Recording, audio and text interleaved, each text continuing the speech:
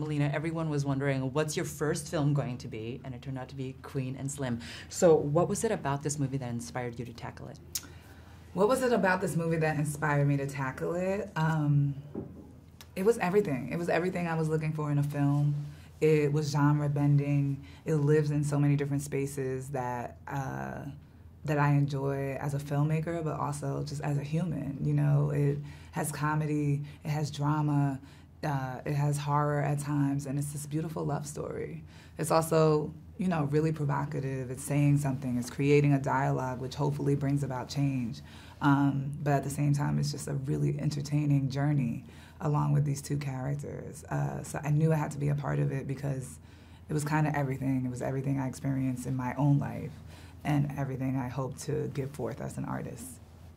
And as an artist, I mean, it really came through. You left this mark. Every shot is so beautiful, so deliberate, and it takes you along this journey without knowing where you're gonna go next. So it's really surprising. And then to bask in Lena's words is kind of amazing. So can you talk about that? Your vision as well as her words? Yeah, my vision and her words, they came together, I think, quite well in Queen and Slim, and that's the beauty between the collaboration between both Lena and I. She has this beautiful poetry that jumps off the page, and then she gives it over. And she lets me breathe life and give it a soul and take it wherever I want to take it. There's an immense sense of trust between us, and also challenge between us, where I feel like you get the best version of both of our artistry in this film. And that is just, there's nothing more I could ask for in a collaborator than Lena Waithe. And speaking about the film, I mean, I love the fact that there was no right, there's no wrong. I know this is a love letter to humanity as well as Black love and Black, you know, resilience.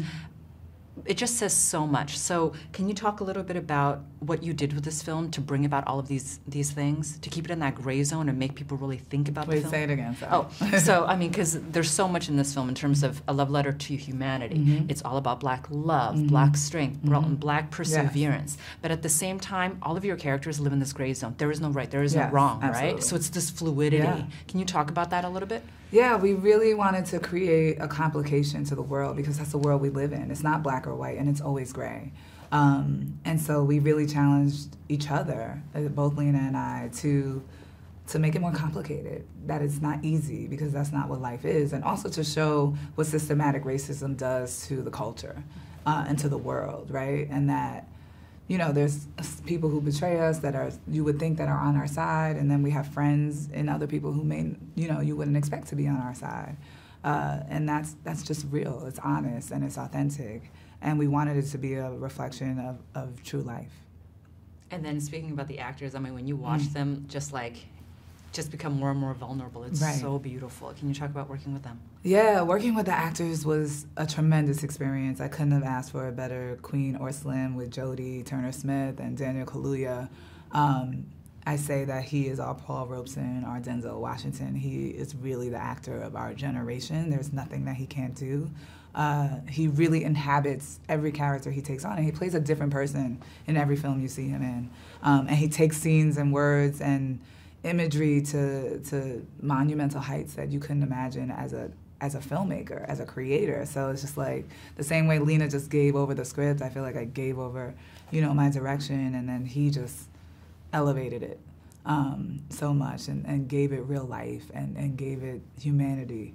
And Jodie the same, like she is tremendous. She's, you know, less experienced, and we really wanted to use this as a moment to create a new platform for a new Black actress and to diversify our industry. And she stepped in and was so confident, was so royal, was so strong in who she was, but then also could be vulnerable, right? And could be naive at times. You know, that was really beautiful to see that progression of her character, and she's an immense talent that, you know, the world is about to be introduced to and fall in love with.